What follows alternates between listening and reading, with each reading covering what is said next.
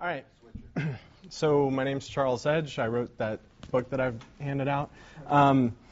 Today I'm going to talk about just OS X security. I guess for the most part this might be like synonymous with security for foreign OSs or something of that nature. How many people here use OS X Server specifically? And how many people use OS X? So just a couple more. Right on. Yeah, I see those Velcroed phone closets all the time these days. Like, where's your FTP server? Oh, it's right there. It's in the closet. Velcroed. But whatever works, right? I'm not going to play my slideshow if that's okay. I like to do this so I can switch between apps. Someone complained one time that I did that, so hopefully you guys are all right with it. And then before I get started, just a note on what she was talking about before. I'm all for greater transparency at the corporate level for security and stuff. I can't tell you how many companies I come into where if it weren't for SOX, they'd still be running SMTP open relays and all kinds of stupid crap. And I'm just totally all for all that stuff. So just on a side note. All right, so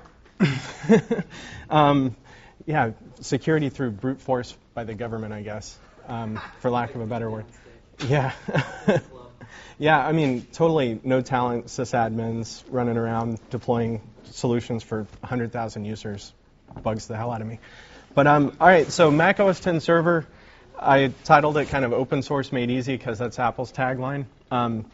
Back in the day, OS 9, totally easy, kind of difficult to crack just because no one ever played with it. But now it's just a standard old Linux distribution, so anything that works in the Linux environment is going to work in OS X for the most part, if you can get it to compile. So users that require easy solutions often don't have the skills to secure their own solutions, kind of like with Microsoft Small Business Server. So whereas Microsoft has, for example, deprecated the use of Small Business Server as a terminal server, OS Mac is they're still 3 or 4 years behind Microsoft in a lot of this stuff, and they haven't started to do things like that. So am I making sense so far? All right. And then end users in the Mac community are pretty resistant to basic security concepts because they haven't had to practice those. A lot of times with OS 9, traffic wasn't routable, so people really didn't worry about securing perimeter and stuff like that. You have a question? Or no? All right. All right, so Mac specifics to a standard Linux distro. Apple's really hardcore about plist files. They really like the XML format, so they've been trying to convert .cf and .conf files over to plists. They keep everything in a netinfo database, so whereas you won't see .password files or things of that nature, you do see a lot of stuff locked into the netinfo database, which is kind of interesting because later down the road when we start talking about how they've got OpenLDAP built and stuff like that, they lock all this stuff in there so that everything is encrypted at a higher rate and stuff like that. So file system is normally not UFS on a Mac OS X server. It's normally OSX extended, which Lazarus up in San Francisco can do a lot of recovery stuff for, a little better than some of the places down here like Drive Savers. All the files and apps are in the wrong place. For those of us who have used Apache for a long time, if you sit down on an OS X server, you're going to be like, where's everything at? Or pretty much any other program for that matter that Apple decides to implement. They're really good about taking code out of the open source community, and they're getting better about giving code back, but they're not really very good about conforming to kind of the standards of where we put things. So not that it's very difficult to find anything with a locate command or something like that, but just a good point to make. And then Server Manager, Server MGRD, is sometimes if you do edit, let's say, the httpd.conf file, you're going to notice that like your timeout value doesn't actually change. So where are you supposed to actually do that? And a lot of times it's locked inside of netinfo, and rather than be able to edit some of those values directly, you actually have to use the Server Manager daemon. Does that make sense? And then another difference between the Mac community, there's a lot of GUI tools for pretty much anything, including chmod, if you can imagine that. So I'm serious. Like the Mac community, in fact, I have it installed here to show. But batchmod, it's just like a little click 4 boxes and there you go. So, and it even does recursion. For those of you who haven't figured out how to use an R in your command line statements. Exactly. But with a lot of this stuff, when it starts to get more complicated than like a chmod or chown, like by building these types of tools with programs like Cocoa, you're kind of sponsoring the deployment of them on a wider scale. For example, I can deploy Hinwin or Snort to a client, and they can manage it even if they're not an IT company because it's got a GUI front end, whereas maybe they wouldn't be able to if it was a command line only tool. So it's kind of, by having GUI apps for a lot of the security tools that we use, it actually sponsors more or spurs more in-depth use, I guess, from the client side. So. So entertainment specifics, obviously the Mac is pretty heavily used in the entertainment sphere. I kind of subtitled this slide, Know Thy Target. If you're doing penetration testing or security in a Mac environment, one of the biggest things is that a lot of them are graphics houses where people don't want to use passwords, or in some cases, according to the application sets that they're using, they actually can't use passwords and things of that nature. So we do a lot of physical subnetting or VLANing to get around some of this stuff, but still it's great stuff to know about. The users really aren't used to even having passwords, much less having to change them on their own every 90 days or something of that nature. So when you're talking to someone who's been using computers for 20 years and never had a password for logging into their computer, it's kind of hard sometimes to say, okay, well, you need to change it every 30 days so no one brute forces it or something of that nature. So especially with those root passwords. I actually had a situation a couple months ago where a client had their root password on 20 servers as the word root, which I thought was kind of special.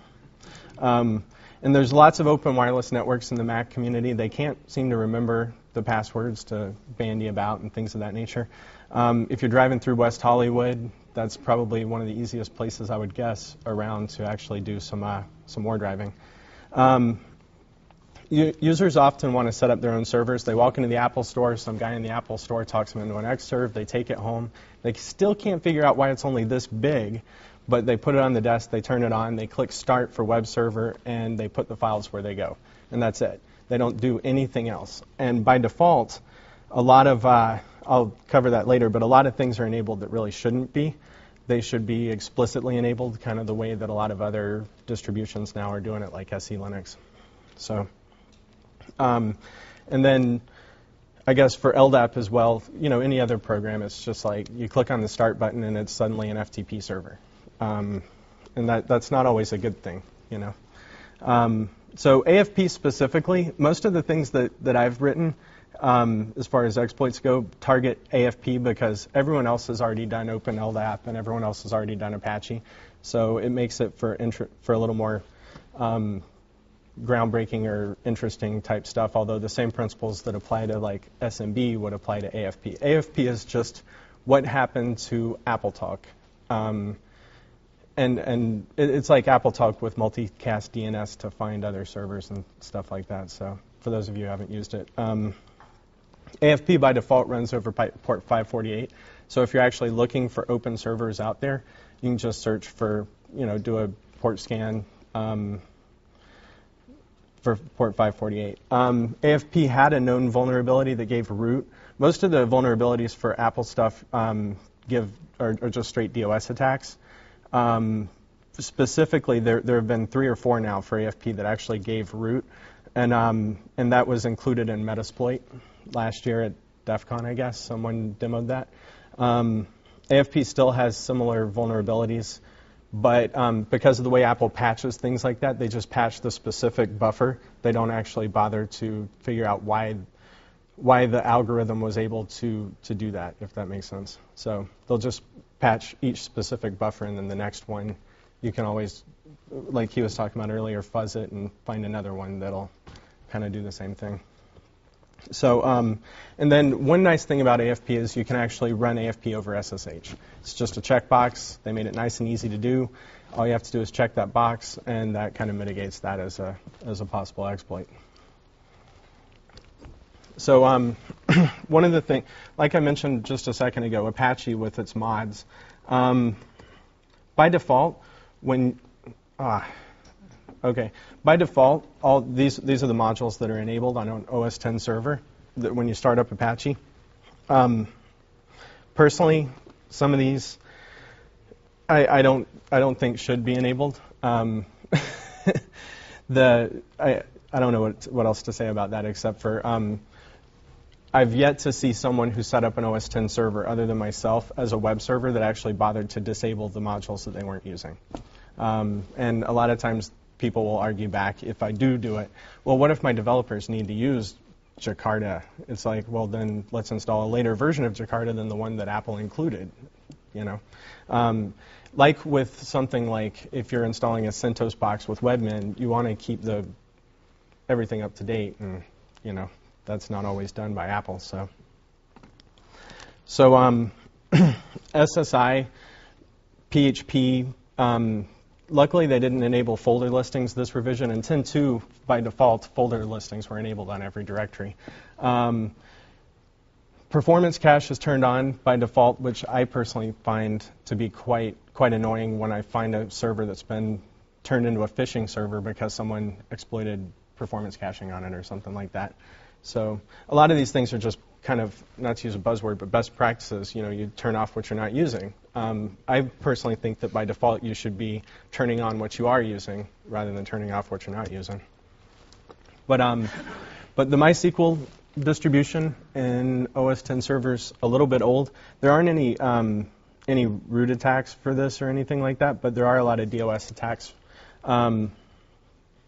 Every client that I've worked on so far that uses MySQL actually also uses phpMyAdmin, and of those, I've only seen maybe 2 or 3 that actually bothered to put a password on phpMyAdmin.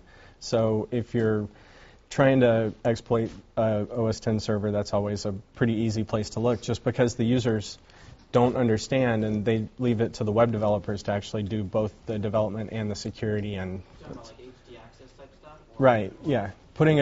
Just doing an HT access realm. In OS X server, there's actually a feature called Realm, and it'll do all that stuff for you. But I have yet to see, the Realm. I don't know if I've got these red dots, so I don't know if it's actually going to show me. But when you go into a site, you can click on Realms, and then you can just add a realm, which is essentially like a GUI front end for HT access. It just doesn't use HT access files. I just skip right over that stuff and do Yeah, exactly. It's very straightforward. Realms. No, it's not. Although, when you are logging into an HT access file, a lot of times it does say realm. Yeah. So, it's kind of easy to correlate what they do. And I cover it in my book, ... The realm specifically. Because a lot of times clients will refuse to troubleshoot with their clients if they're having FTP issues. And FTP behind NAT, sometimes you have to step people through enabling or disabling certain checkboxes, which are totally far too difficult to figure out. Every client that used MySQL that I ran into so far in the field has had the allow network connections turned on. Only maybe 2 of them needed it. So that's kind of another thing to look for. And then, I'm sorry? Outside access? Well, just, with MySQL, you can disable the ability for any IP other than localhost. Yeah, so, and in OS X, you can't see it. I can grab this screenshot and bring it over here. But it's just a checkbox. So all you'd have to do, literally, is uncheck the box, but no one actually bothers to. So, fun stuff.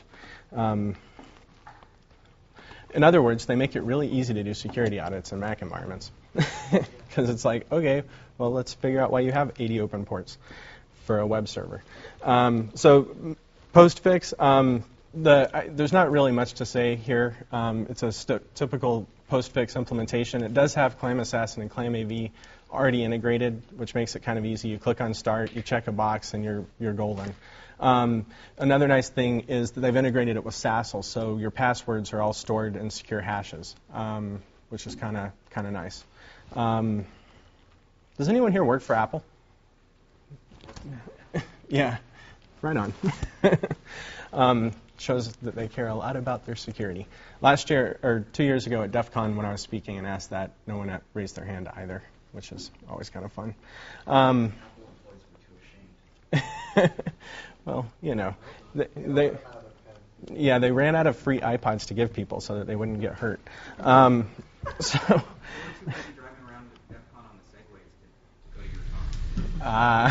Right. It was too far a flight from Cupertino. So Samba, it's a slightly older release of Samba. It's SMB signing's not supported by Apple yet, which apparently they've promised me is going to be changed in Leopard. By default, every SharePoint you create for like AFP or FTP or whatever you're creating the SharePoint for, they enable SMB guest access. They enable SMB even if you don't mean to. And most of the Mac administrators that I know don't think to hit that little drop-down box right here where it says normally that says Apple Filing Protocol when you first open it, and change it to Windows and see if they're creating SMB SharePoints and FTP SharePoints, both of which have guest enabled. So, you know, you're just kind of an app. And you can disable those globally and kind of mitigate that, but at the same time, you know, you don't really want to be doing that. So, sorry? Tell me those are read-only by default, right? No, nothing is read-only by. I mean, by default, it's read and write for owner, read and write for user, and then read-only for guest, for everyone. Yeah. So, right. But ever since they integrated ACLs, like I've been seeing a lot of Mac administrators do some pretty retarded things with file permissions, and they'll add like the www user on their executive's SharePoint where they're keeping all their financial data or something silly like that, and you're like, what were you thinking? And their response is usually, never mind. So for Samba, I do think that they've done some nice things GUI tool-wise, although something like Webmin is going to give a few more features. They've got NTLM v2, NTLM, and LandMan all turned on by default. I think that they should just do maybe NTLM v2 and uncheck the other two. I guess a lot of this is about like just disabling defaults. And the same is true for a lot of other OSs, but like in Active Directory, they've actually gone the extra step and pseudo-secured the box before you turn it on. You know, password policies are enabled and stuff like that, whereas in Mac OS X, they haven't really bothered to do that yet. And I put this down for Samba, but logging is set to low by default. That's true for every module on OS X server. So you actually have to, if you want to get decent logs, turn up the verbosity, I guess, for lack of a better word, of the logging. And in some cases, there aren't GUI tools for that. In some cases, there are, though. And Samba Connect in OS X server, as all Samba can, I guess, but there's GUI tools to make it just act as a PDC, although there's only like 4 boxes to fill in for it, so it's not really highly configurable. Virtual shares are turned on by default, and every box is a workgroup master by default. So, in cups, one interesting thing, when you turn on the cup server in OS X server, by default it turns on the web front end for cups, and there's no password on it, which is always really nice, you know. And I can't remember off the top of my head. Does anyone else know the port for the web front end for cups? Right. So if I were to right, if I were to install that right now, I guess, you know, if I were to turn it on, you guys would just be able to see it. But by default, it also listens on all adapters. And the other day, I was at a client who had. For some reason, they had put an airport card in their OS X server, and it was their wireless access point, but it was an open wireless access point. So, I mean, if you can imagine, like, inside your server having an open wireless access point, it's just, yeah. I mean, the level of security stuff is pretty amazing in the entertainment space, I guess, as far as market share goes. But it makes my job pretty easy, I think.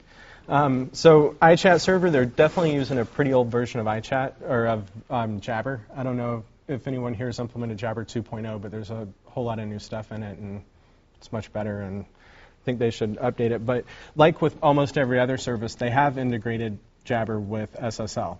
They just don't turn it on by default. This default SSL certificate is actually something I changed, but by default, nearly every service is SSL integrated. They just haven't turned them on. Did I say that already? And there's not really any encryption, so I use personally Fire as my Jabber client. I don't know if you guys have used that, but as far as Macs go, it does support encrypted message traffic. So, and then Open Directory. Open Directory is Apple's kind of code name for Open LDAP, SASL, Kerberos, SlapD, SlurpD. They kind of just threw everything that they could find to make it easy to build something kind of like Active Directory together, and called it Open Directory. So they do all the integration of that stuff for you. So if you're building like an LDAP server, it's pretty simple and straightforward. All usernames and passwords are stored in the NetInfo database. And Leopard, that's going to change. They're totally deprecating NetInfo, and they're just going to use SASL for a lot of other stuff than they have been now. All usernames or all policies are disabled by default. So by default, there is no lockout on 3 times and you're out for passwords and stuff like that, which you can enable it, but it doesn't work for administrative users, which is always kind of nice. One thing I didn't think to put on my AFP slide, there's a checkbox that's enabled by default for Masquerade for AFP, and what that does is it means you can use any administrative password with any username. So let's say your user is root, or let's say your user is Bob. You can use the root password to log in as Bob. So if you and this is on OS X servers specifically for AFP SharePoints. So that's always kind of a fun thing when I guess they put it in there and take it back out every release or so. So if you're running like 10.3.6, it might not be there, but if you're running 10.3.4, it will be. It's like an argument that they have within the development team for OS X server as to whether or not it's a good idea. So Mac admins are lazy for the most part, and they don't. Well, I mean, I guess it's for the administrators to be able to troubleshoot permission issues for users. Just log in as your other account. I'm right there with you. I think they should just take it out as a feature, period. Even when it's not listed as a checkbox, you can actually enable it using Server Manager. So, but in 10.4.6, it is currently there. And like I said, they take it out sometimes, put it back. It's always and it's under the AFP and server admin, if anyone cares. So that's Open Directory. The next part of Open Directory, I guess, is client management. Apple has implemented kind of Active Directory style client management using MCX files, and this is always fun to blast out to a whole group. The fact that their screens do that when they boot up, but never a good idea. So I guess this is just indicative of them having new policies that they're trying to implement. We did this with a couple of different federal agencies that have it where no disks can be inserted in drives and stuff like that. Rather than put gum in the drive or whatever, we just used this for roaming profiles and stuff. One thing that's kind of nice about this is you can actually push out File Vault, and you can push out that every time you say empty trash, it does like a secure empty trash or something of that nature. So, but does that make sense? MCX style updates for clients, control the appearance of clients, control the dock, control that they can't put USB flash drives in their computers, or that the computers won't even boot without going into NetBoot or something like that. The client management, it's in Workgroup Manager, and it's just under the Preferences button. But it's like a limitation. Yeah, I mean, instead of issuing policies to clients when they log on, you issue policy files like .dat files. You're issuing .mcx files that control their environment, and you can customize the MCX files and say, okay, well, if you're running Photoshop, you don't have these features, or Those are dynamic. You can dynamic change those. The users, when they log in and out, they execute. Right. Whatever you've got. Yep. So it's like Windows, user group policies. It's exactly like policies. Yeah, like Windows style policies. I mean, and you can actually load MCX files into Active Directory if you extend your schema and have Active Directory apply policies to Macs. using the Active Directory plugin on in OS 10, which the Active Directory plugin is really well written, I think.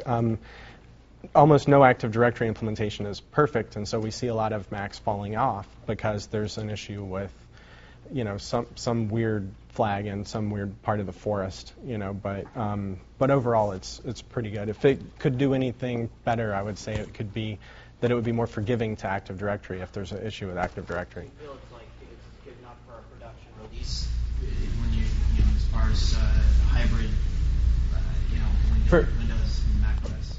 For heterogeneous or hybrid environments like that, we do a lot of what we call the golden triangle, where we put an Open Directory server and Active Directory server. We bind the two together, and that way for authentication and authorization, they're using Active Directory, but then for password policies, they're using Open Directory. We try to do that if they're willing to extend their Active Directory schema. Otherwise, we'll just implement an Open LDAP and maybe pull 4 or 5 records from that, something of that nature. And hope that they don't fall off. We see a lot of OS 10 servers when they're plugged into Active Directory networks that just fall off. And then you have to rebind, and in the process of rebinding, none of your clients are active. Right. Apple has a big... Resources are gone and they can't access anything. Right, which, in graphics environments, they'll start crying, literally. I mean, graphic designers are like that. They cry at the drop of a hat. Yeah. This must come from living in Santa Monica. I live in Santa Monica, by the way. So actually, I live in Hollywood now. But DNS, older just to get back real quick before I move on to using it, and Apple's selling OS 10 server their enterprise group is selling it pretty heavy to companies like Disney and Universal as a replacement for Windows servers.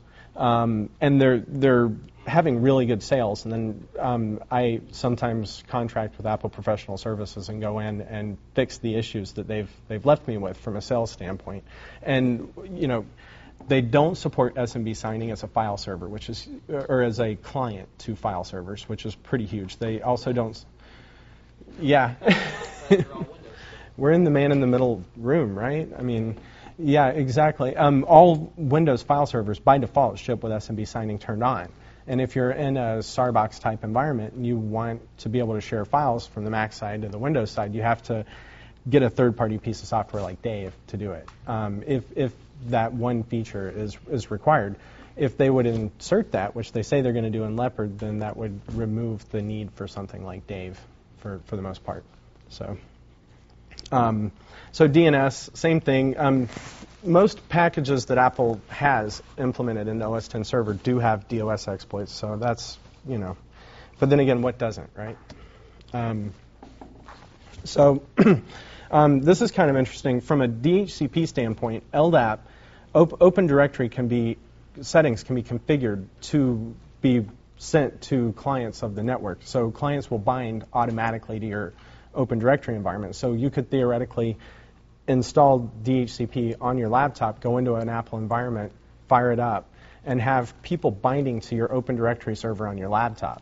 And therefore, you can implement MCX files against them, things of that nature. It's kind of wild, the options that or the loopholes or whatever that they've thrown in there. But one of the ways to get around that is just to make sure that everything has SSL turned on, or SSL turned on in the OS. So.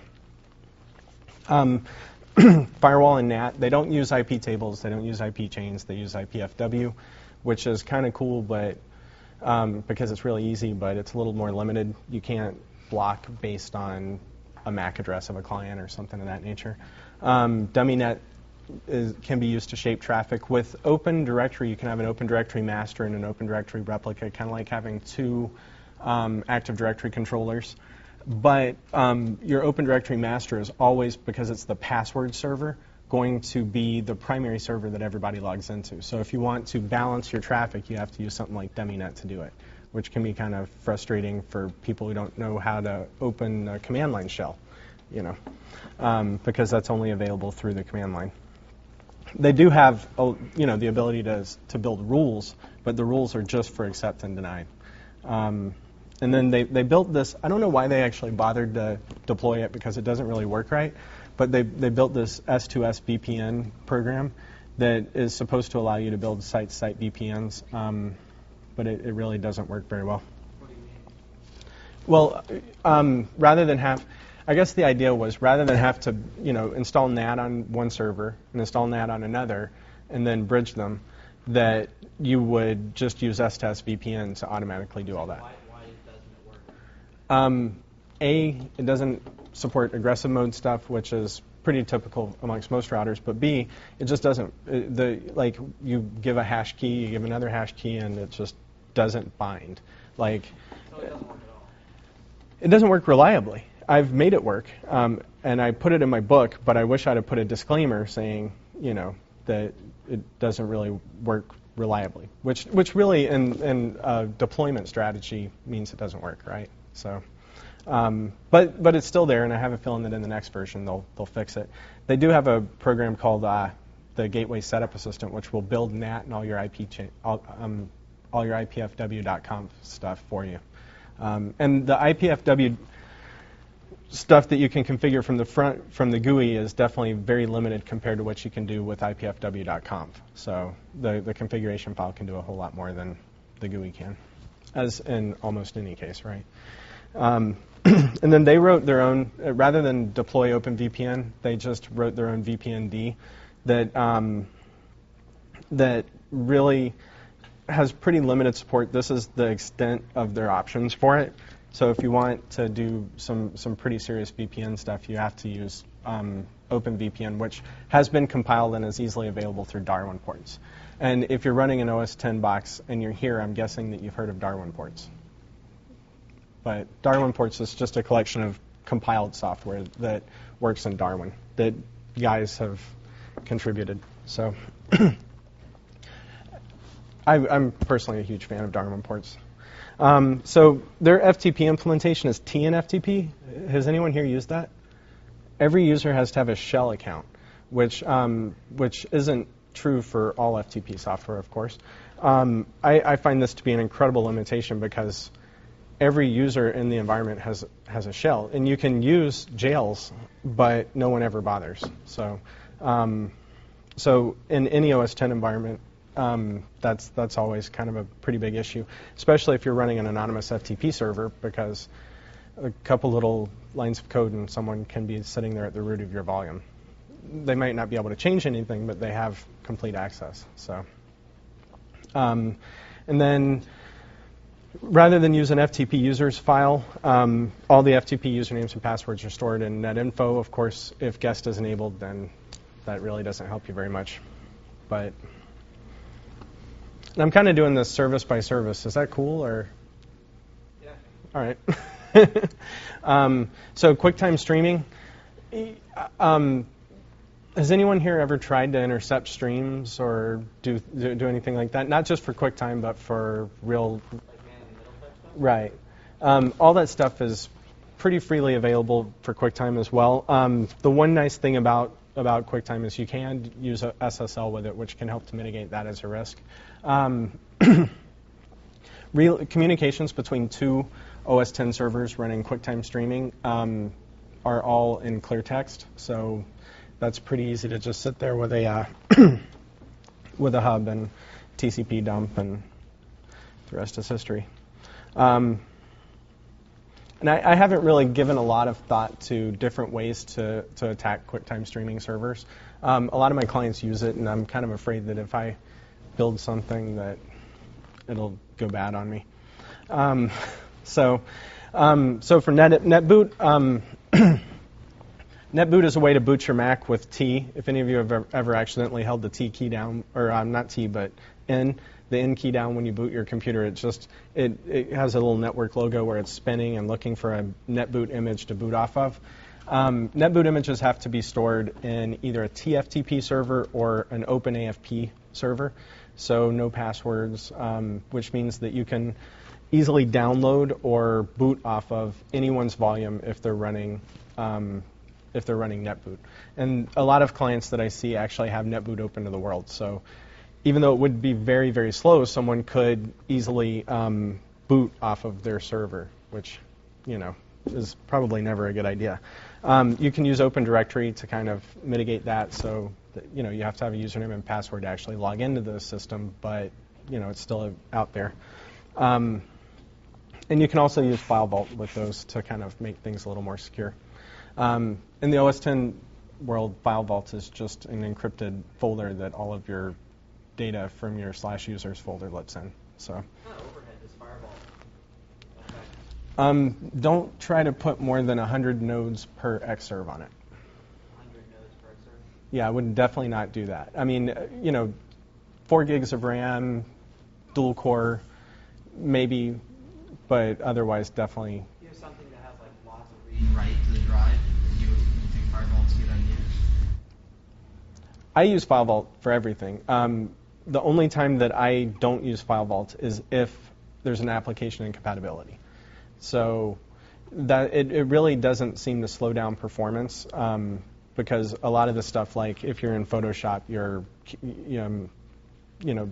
swap files for Photoshop are stored outside. So most of the read and write stuff. Entourage works fine in File Vault. A lot of the Adobe products don't, and that's really pretty heavily deployed in Mac environments. So I like File Vault a lot. I mean, I don't think I have it turned on this laptop because it does seem to slow it down a little bit. But my big problem with File Vault is that every now and then it wants to compact your File Vault image, and then you're sitting there waiting for 2 hours and there's no cancel button on it. So. It's like, and then if you reboot it, it's automatically going to start doing it again. So yeah. So I'm not a big fan of that personally.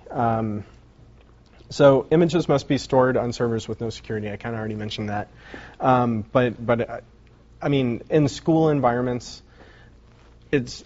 I guess it's no big deal because what's a third grader going to do? But when you get to companies like you just have to architect your network around that concept. We were doing some work for a government agency, and they couldn't have any disks, so they had to use NetBoot, but they were physically segmented as to which image you could boot to, and AppleTalk is incredibly bad about hopping across VLANs. We see it at big film studios all the time where you may work for a company who's renting space and you should be VLANed where you can't see anything else, but you do because there was an update 2 days ago to Rendezvous and now it hops and does something new that's kind of weird. So, so multicast DNS is always fun to play with, but Rendezvous seems to go a little beyond that sometimes.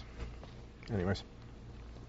So forensic-specific stuff for Mac servers.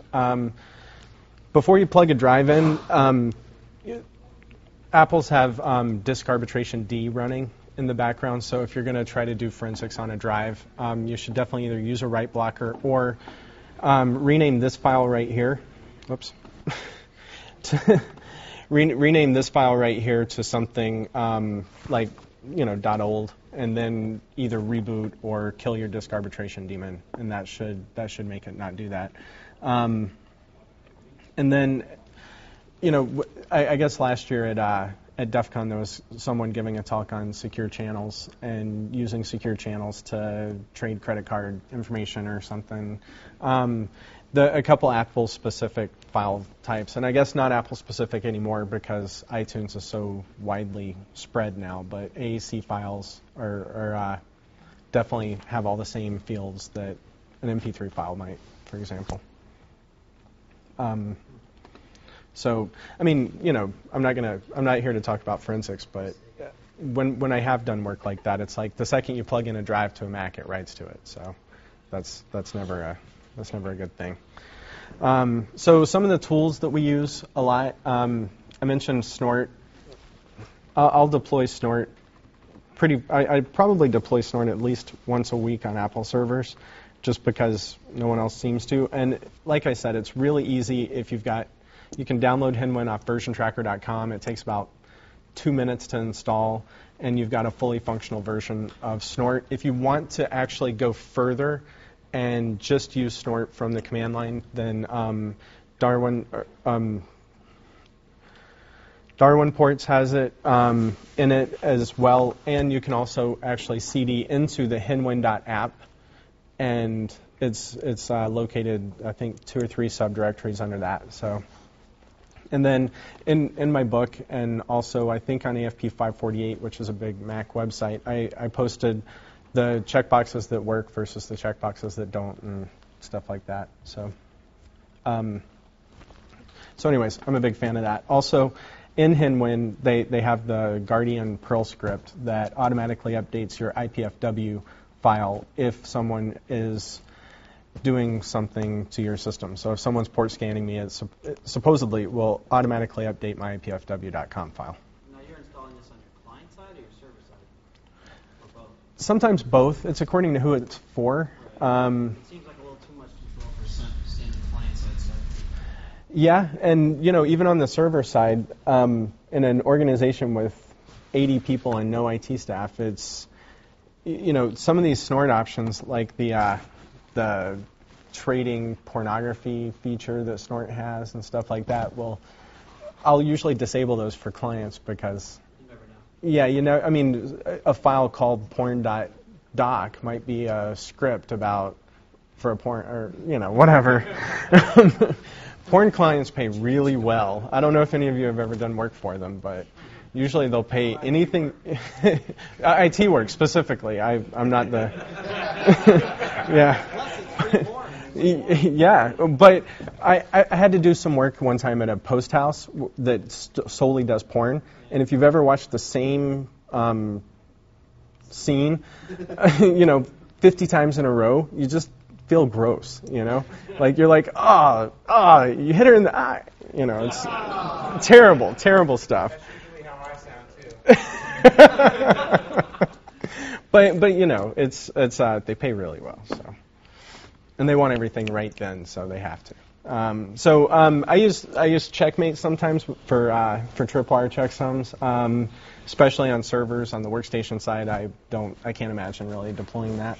You can automatically deploy tools using Apple Remote Desktop. It'll automatically install package files, which Hinwin is a package-based installer. So you can deploy this to 500 Macs at the same time, which is kind of nice because, obviously we've always been able to do that with Microsoft servers, and, now with Linux you can do it as well. So it makes sense that Apple's kind of following that trend. So Metasploit obviously has, 15 exploits maybe for the Mac that you can run. Nessus obviously works for OS X. Only 15, so awesome. Yeah, but I read an article 6 months ago where they said that out of the box OS X is by far the most secure operating system around. And I was like, well, obviously, like most media people, this was written by a Mac guy because out of the box, it's really OS X Workstation is quite secure because they don't enable many of the services. CIA white paper going around about using that. I mentioned that in a minute. I actually give the link for it. And it's the NSA. And yeah. What did they say? They have a secure deployment strategy, so a lockdown strategy. Is this published? It's published, yeah. Where at? I'll give the link in just a minute, gosh darn it. So I feel really bad because I turned on all my services and on a default server, and I did a Nessus scan against it, and it was about 50 pages. But I didn't save the report properly, I guess, so I can't show it to you. But Nessus 3 is available for OS X server and OS X. Darwin Ports is a great place to look for different updates for binaries, so you don't have to build them yourself. Everything from GD on. I don't think I mentioned this. Yeah, I do.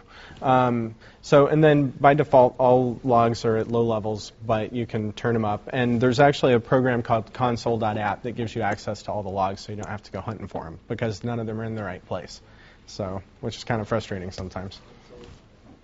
Console, yeah, it's just under Applications Utilities. It's called Console. Yeah. So some Apple kind of specific utilities that we use. Rendezvous Browser. I think I have it running right here. Bonjour browser, I guess. I can look at kind of, automatically it's just going to go out and tell me what services are open on different people's computers. So, who else has OS X server running? Ishikawa? Anybody? Sweet. I don't see many people with OS X server running on their iBooks. It's very, very rare. And you have, so also there's a totally awesome exploit for Xan. Yeah. I've made it for a while. And then, by default, any Xan, if you have Xan installed and you fiber in, you can see the root of everything, and you bypass all quotas just by going through your metadata, which is pretty fun. Anyways, so I don't really go into that because I actually have another thing I did on that. But so Bonjour browser is kind of cool to just see what everyone's running on a network really quick. Secure empty trash. Someone had mentioned earlier in one of the forensics talks, I think, writing data 20 times, writing zeros or random arbitrary numbers. They just write zeros over it 20 times, which, whatever. But when you go to secure empty trash, any of those files, they just overwrite that IP or those blocks 20 times. So file vault obviously can slow down performance. Personally, I don't do anything that requires a lot of performance. I do most of my work in terminal.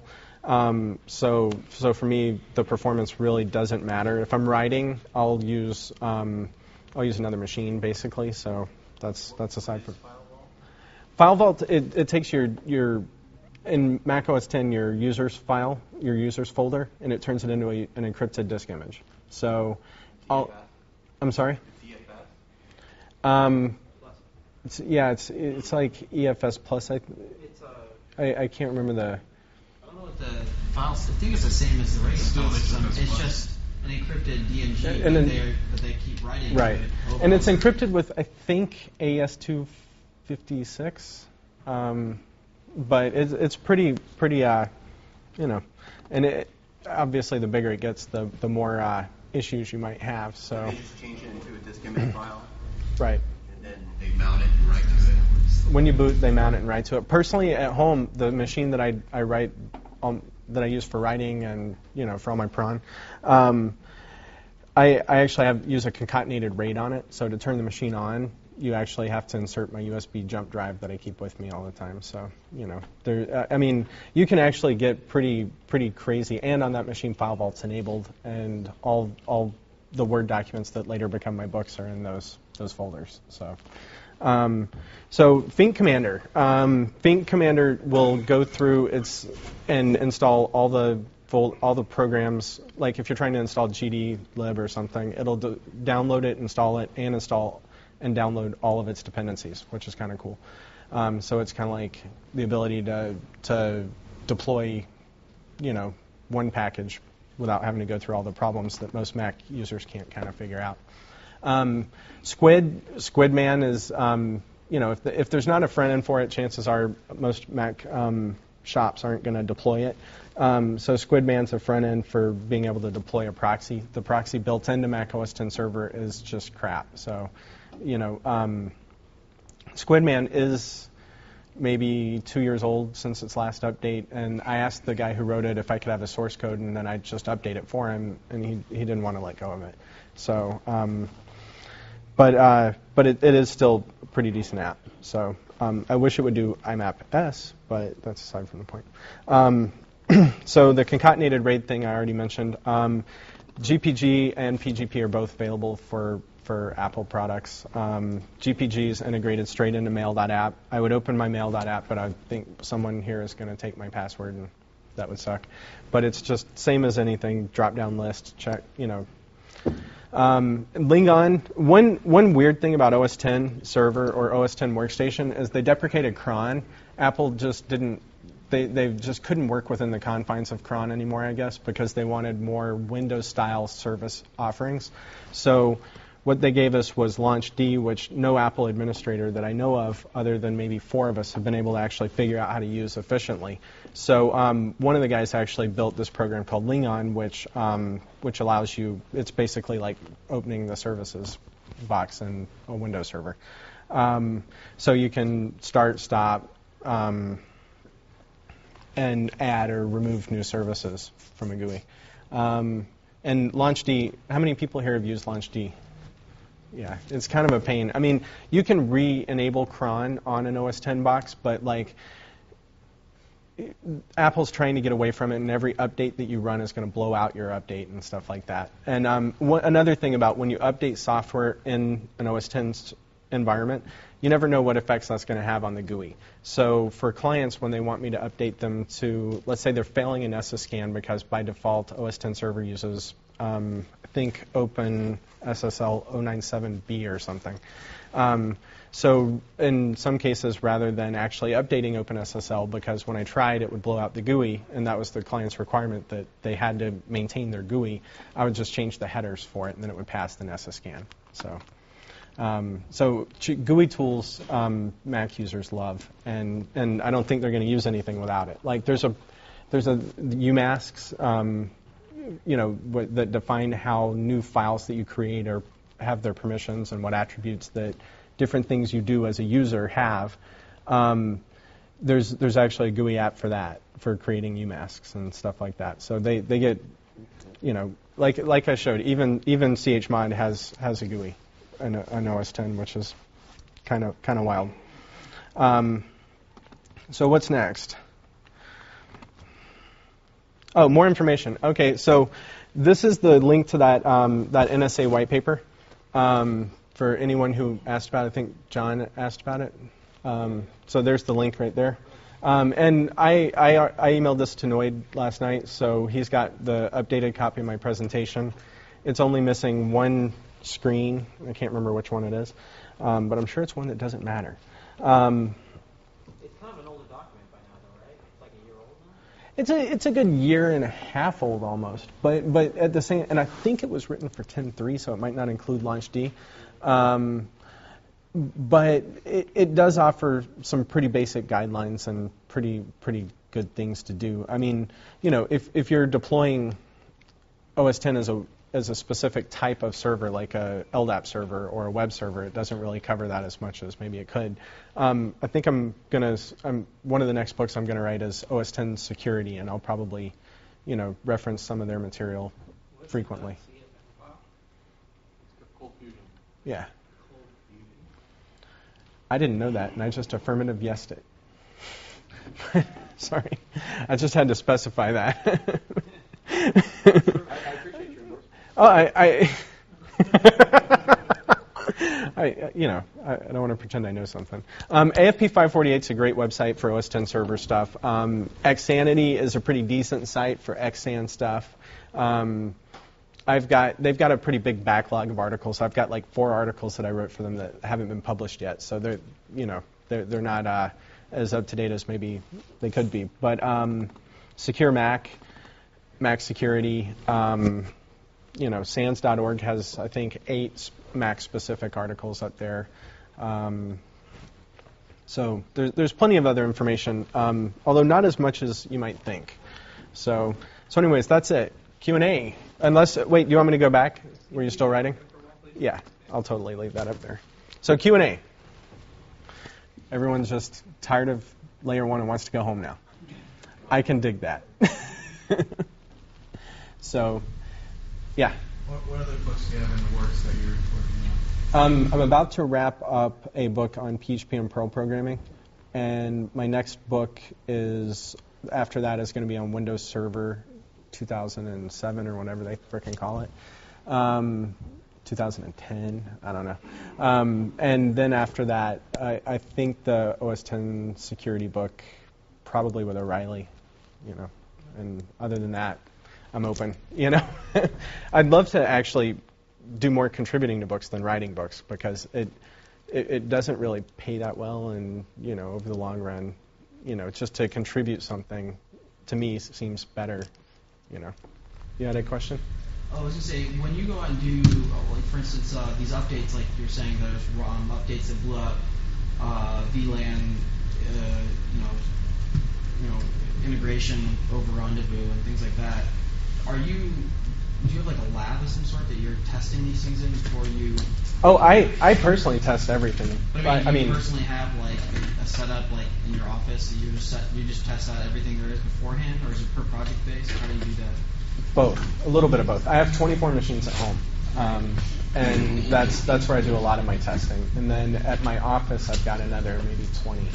And so for the office stuff, I'll usually, like if there's 10.4.6 update, I'll have someone else in my company do those. Right, but I mean, somebody will do the updates, but you don't specifically know that it's breaking that specific configuration until you're actually going to use it. What I usually do is I'll run a tripwire before, and then I'll run a tripwire after, and then I'll look at everything that changed. Change review. Yeah. So I mean that's just the way I do it. I'm sure that there's better ways. If anyone can mention any, please. But I'll also try to install it, and then I'll make sure that like I can install FTP into it from Windows, make sure I can install FTP into it from, or SMB into it from whatever OS. And a lot of times they're really clear. They do document some of their files pretty well. Ever since all this plist file conversion stuff, they really aren't documenting stuff like they used to. Are not. And then a collection of people at AFP 548 have actually started doing since Apple doesn't provide knowledge bases on what they updated, AFP 548 is actually starting to review everything that they update and then, say, okay, well, they updated these lines in this file and it has this. John? Do you have a plist file editor? Yeah, there's one. Yeah, if you go to Version Tracker and just look for plist editor, I think there's like 4 or 5 of them now. I'm sorry? There's one that comes out of the box. Oh, there is? With the Xcode tools. Yeah, I just use Terminal for it, but I mean, yeah, it's just XML exactly. So as long as you're, Some of them have like auto-completion features and stuff. Yeah. Yeah, and I mean, there's a lot of GUI tools for like K-destroy so that you can destroy Kerberos tickets. I mean, there's all kinds of GUI tools for every imaginable thing on the Apple side. They're pretty good about making GUI tools for things. What's the best IPsec VPN for the Mac out there now that makes it more cost Third party? VPN, IPsec. You mean as a client or as a server? So, well, actually as a client. As a client, Cisco. And as of 10.4.6, they built in the Cisco IPsec into, huh? There's native IPsec, Cisco and native IPsec. Yeah, and did I update to 10.4.6 yet on this machine? And yeah, in 10.4.6, and no, I didn't. In Internet Connect, they. You do straight IPsec now, not PPTP or LPTP. Right. IPsec now? And I'm waiting for that forever. Yeah. So now you don't have to buy. Now you don't have to buy Digitunnel or whatever you were using before. Yeah.